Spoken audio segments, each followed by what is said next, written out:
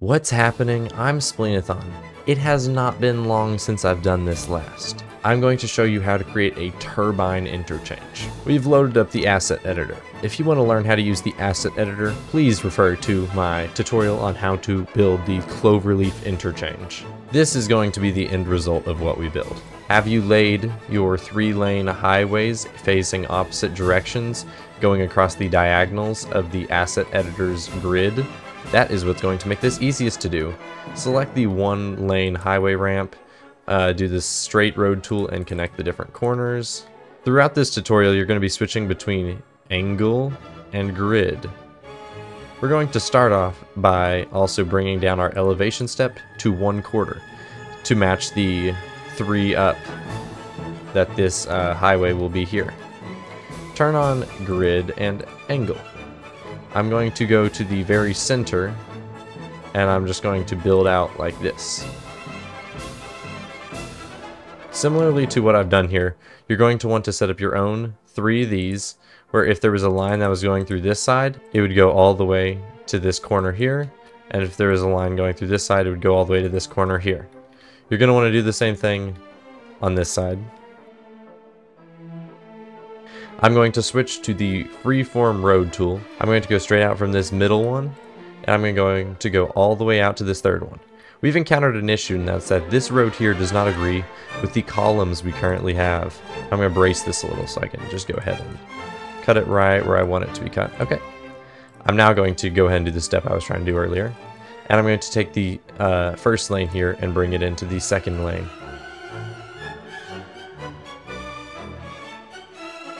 Now I'm going to go ahead and delete, well, yeah, I'm going to delete these 2.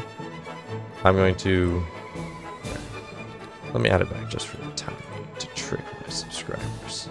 Now what I'm going to do is I'm going to build back a little. Just, it has to preserve this angle here. I'm going to delete those 3. Let's go ahead and add something here. And then let's delete those 3. Oh, I deleted more than I wanted to.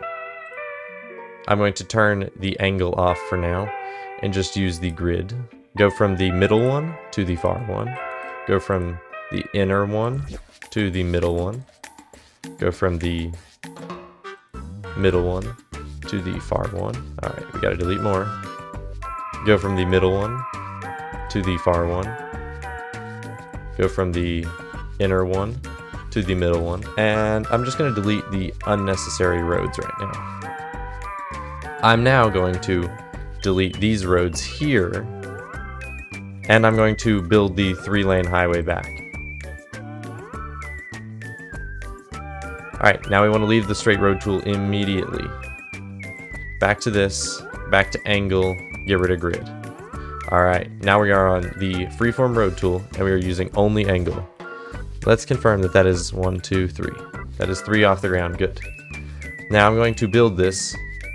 And you see how it overlaps with that road? I'm just going to put down the column exactly where I need it to go and finish that there.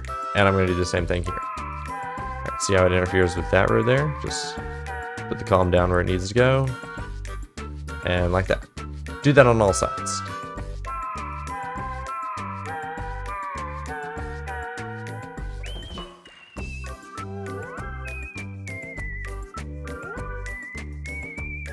Alright, so by this point you're probably realizing the sharpest turn in the whole thing occurs at this point here. So we're going to just delete it on all sides. And we're going to redraw it.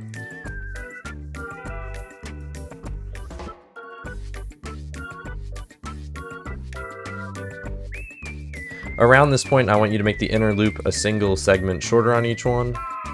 I'm going to do the inner loop connection before the outer loop connection. So just bring it to the ground as far as it'll go. Try to see if you can get it to narrowly pass through the columns, like I did right here.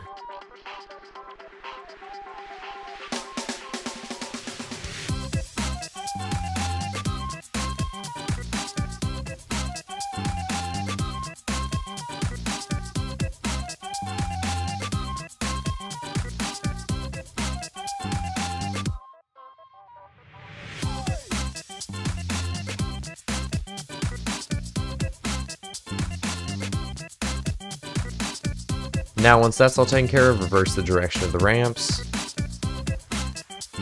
Alright, then the last step is going to be to get a straight road, not from angle, but from grid. And you're going to lower that down as low as it'll go. You're going to bring that out as many units as it'll go forward. Then you're going to switch over to freeform road tool and angle. Alright, we're done. Well, I suppose one change you could make would be to increase the lane count here, here, here, here, here, here, and here, here. If you can't increase the lane count in that point due to the DLCs or mods you have at hand, do not fret. We're going to save this asset as our Turbine Interchange. We're going to use our traffic test map. Now that we've placed down our brand new intersection, let's just connect it with highway. And let's use my particular modded 5-lane highway just to, it won't fit. Alright, well, we have to make amends. Let's just use the straight road tool to connect that up there and there. I mean, there's no real reason why this through traffic actually needs this many lanes. Let's narrow it down some.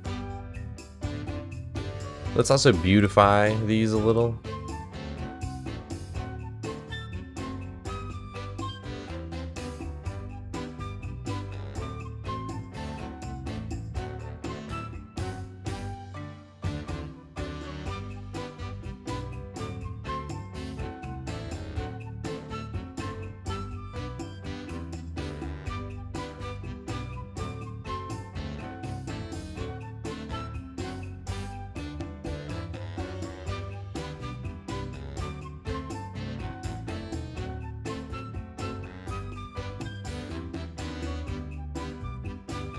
Oh,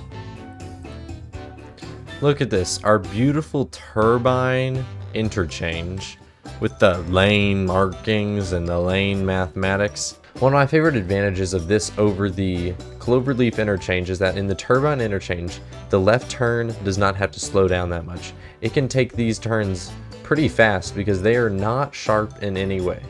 It's relatively space efficient, and it could have been more cost effective if I didn't make these all bridges. If these were grounded to dirt, it would be significantly more cheap. But I'm trying to do a thought experiment here anyway. Right now, 85% traffic flow, incredible. I mean, I got up to feed my dogs and I come back to this. This is a horrible junction. Look at all the traffic. Oh, it's dreadful. What? Someone put another stoplight at the end of the intersection. I've been saying you gotta cut this out, okay? There you go, traffic's freeing up. Boom. Traffic 85%. It's red. How quickly is it gonna change colors though? I'm curious about. Well, the biggest benefit of the Turbine Interchange is just how fast these vehicles can take it and how it's relatively cheap, cheaper than a stack interchange at least.